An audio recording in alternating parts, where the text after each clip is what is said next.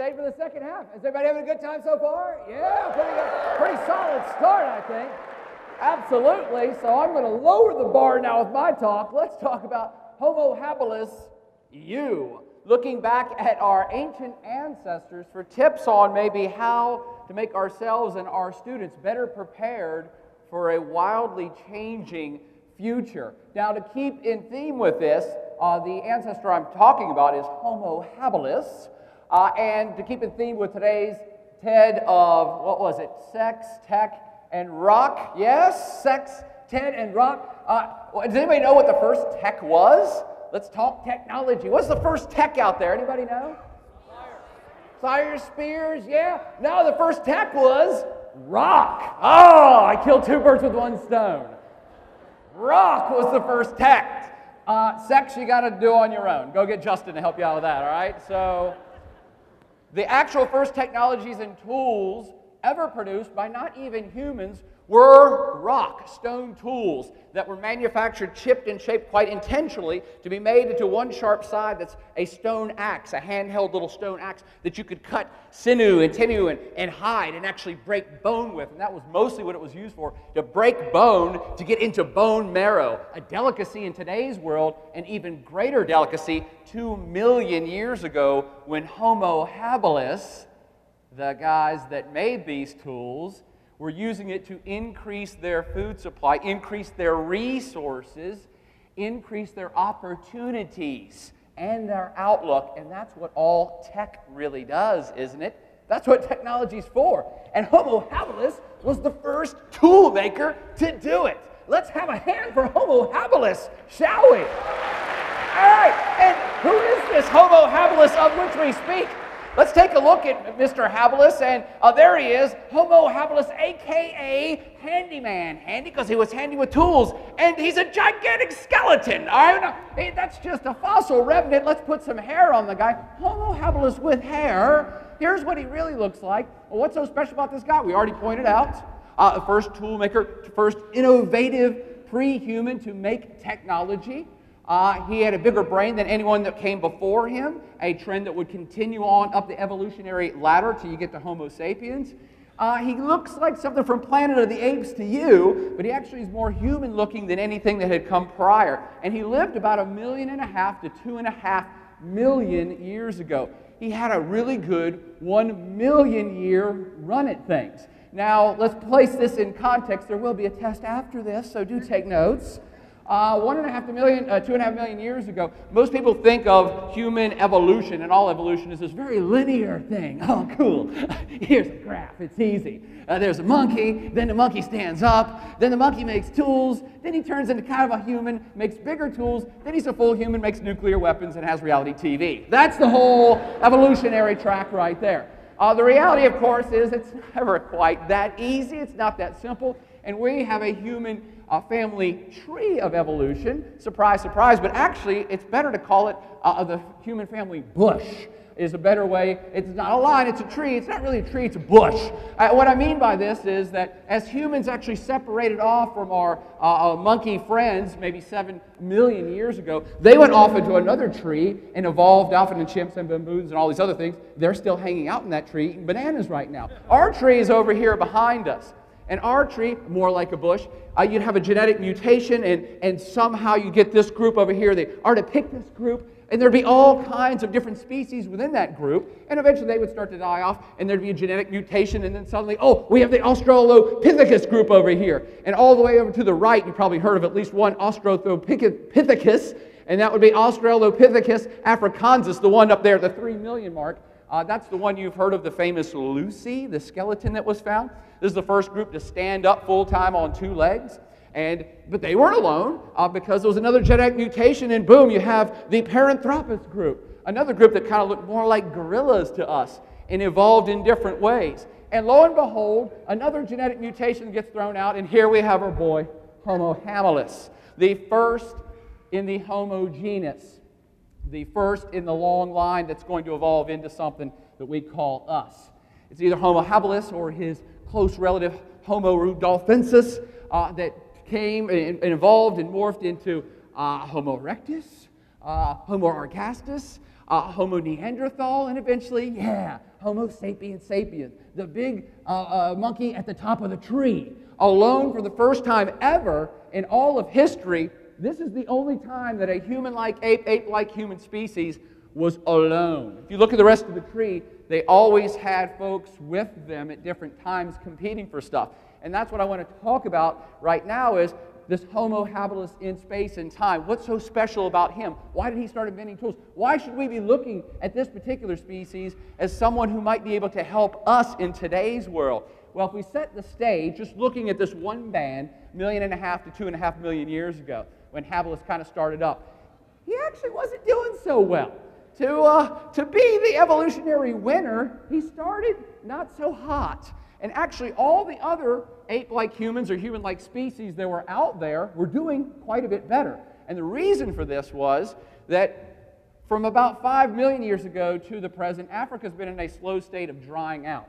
5 million years ago, Africa from stem to stern was tropical rainforest everywhere. Everybody was in the same game. No matter what species or genus you were in, you were there. But then it started to slowly dry out over millions of years to become the Africa that we recognize today with the Sahara Desert and the Sahel and savanna grasslands. Yeah, that's now. But it was in a slow movement, and a few million years ago, this created a cauldron in which there was lots of different biomes and niches and little environments. And all of these other species from these other groups had slowly changed with the climate change to evolve, to be adapted, to specialize, and to be really good at getting food and staying alive in their own little particular niche.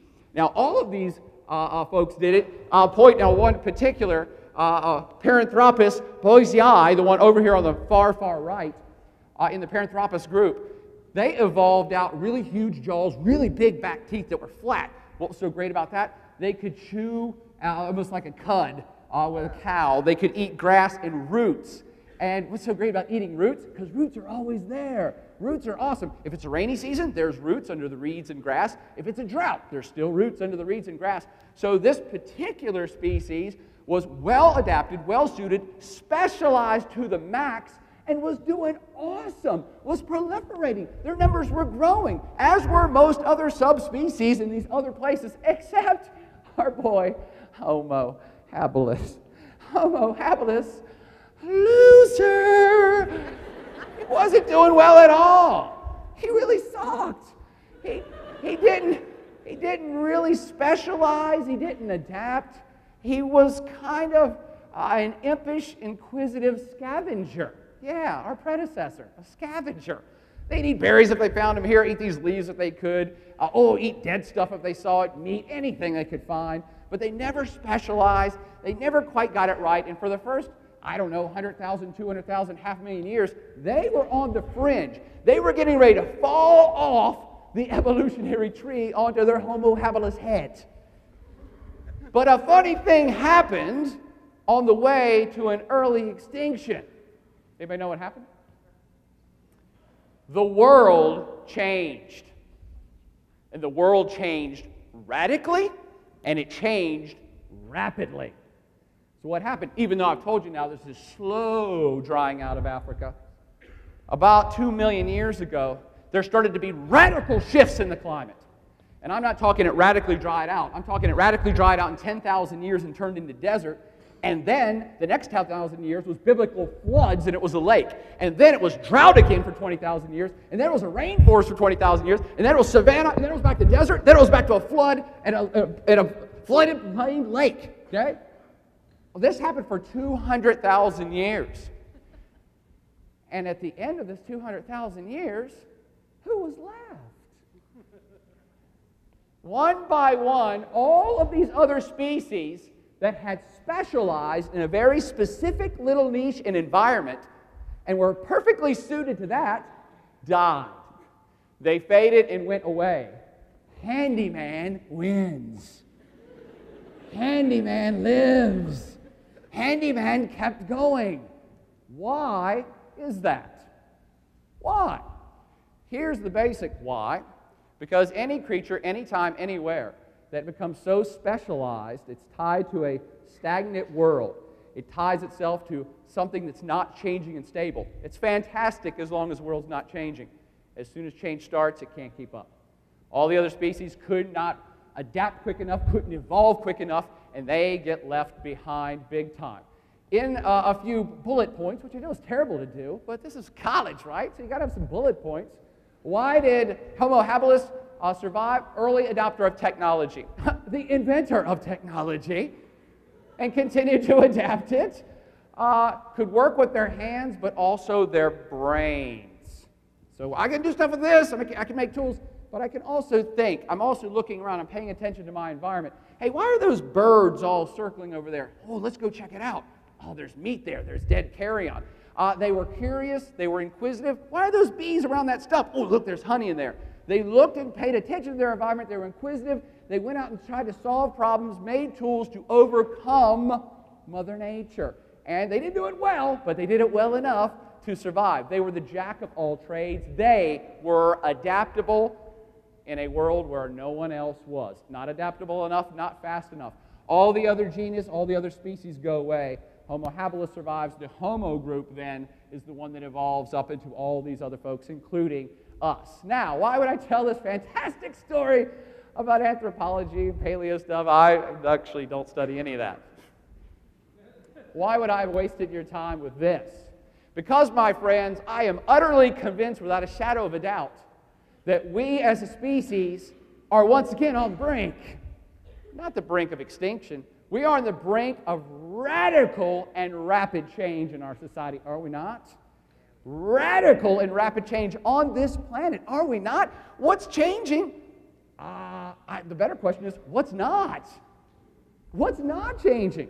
Society's changing, dating's changing, love and sex changing, all right? Politics changing, the population's getting bigger, all right? Economies change, jobs and whole industries are created 5 years from now. We don't even know what they are yet, and they'll probably crash and burn 10 years after that in some dot-com bubble, all right? So economies are fluctuating, jobs fluctuating, industries fluctuating, but also think about technology. Stuff pops up so quickly now. Oh, I just invented this app. Tomorrow, there are 30 apps that spun off my app. Think about all the amounts of data that are being generated every day, mountains and mountains of stuff. It's telling us every fact and every detail about everything, everywhere. This is a lot of change going on. And then start to think about medical stuff. That's the fascinating part. Medical technologies on the change. Nanotechnology, genetics, genetic engineering. We are now at the point, our species is at the point that we are going to start manipulating our own evolution. And it's going to happen fast, it already is, and it's unpredictable. Thank goodness, in a world where everything's changing, including our own species, thank goodness, at least we can rely on a sound, stable climate. Damn it, we don't even got that! That's radically changing too. Who is going to solve these future issues, meet these future challenges? I don't know. If only we had a place, if only there was a place where we could bring people together, maybe the older generations with their skills and knowledge, and meet with the younger generations to transmit that knowledge and talk things out and communicate with each other, challenge each other, innovate technologies. If there was only a place, we could do that. We do. It's called the university. Let me hear a shout out, Binghamton SUNY University, right? That's where we're at, all right? Universities are awesome. I rank it right up there with stone tools, one of the best inventions we've come up with in the last few million years. They're fantastic places to do all of these things and help meet future challenges and invent new stuff and innovate and survive. But here's the question, why do people go to college? Do you go to college because you want to embrace all this knowledge and grow and challenge yourself and have your professors challenge you and you challenge your professors and think about big global issues and problems and solve them? Is that why everyone's in college? Yeah. Huh?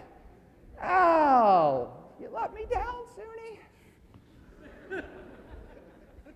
I'll only give you one guess. If you ask students and their parents and their future employers and politicians from President of the United States on down who thinks everybody should go to college, why do people go to college?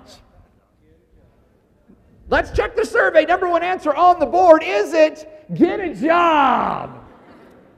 We go to college to get a job. Really? Really?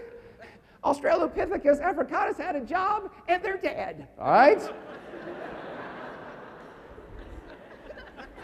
And we go to college, and then we say, come into college. You might even have to take specialized classes in high school to prepare you for college. Then you're going to come here and take some specialized classes. You should declare a field of study, a special field of study. You should then declare your major. You should specialize so you can go get a job. We're actually really not about that. The university is not well equipped to go get you a job. This may come as a shock to some of you and your parents paying the bill, all right? That's not what we're here for. We don't crank out workers, we crank out thinkers. Hopefully we're cranking out people who have learned how to learn, crank out people who are adaptable. So why should we go to college? I want you to adopt technology, but I want you to innovate it. That's what you're here for. Don't just learn the software, learn how to blow it up and make it better. This should be common practice. Don't learn it, take it apart. You should work with your brain, and I would argue increasingly you should be working with your hands. We have lost this in our society. We're like, oh, you're a plumber or a potter or a stonemason? Ew. Yeah. You work with your hands? What's wrong with you? Actually, they make more money than I do as a college professor, but we'll forget that for a minute. We need to get people thinking with their brains, working with their hands, and I don't mean so they have a job to fall back on. I mean innovators in society know how to work with materials. They know how to think, and they know how to work and build and do stuff. Bill Gates and Steve Jobs and them, they know how to take computers apart, tear them apart, put them back together, make them better. Those are your idols right there. They work with their hands. We should be doing this at college as well. Learn stuff, but get curious. That's really what college is all about, getting you lifelong curious. Like Homo habilis, be thinking all the time, I want to know why. I'm thinking about these other issues, not just my job I get paid for.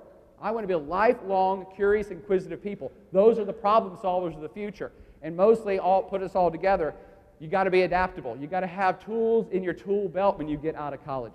To be curious, to have different skills in different places. You don't know what your job is. We don't know what your job is going to be. Think about all these technologies. They didn't exist 10 years ago. How can we prepare you for jobs that don't exist yet? We can't, but we can prepare you to think and act on your feet and be able to pull from different places, build skill set, knowledge set, so you can innovate like Homo habilis. Keep going, because in times of rapid radical change, I want everyone to remember, there's actually a little habilis in every one of us. Thank you, and have a great TEDx event.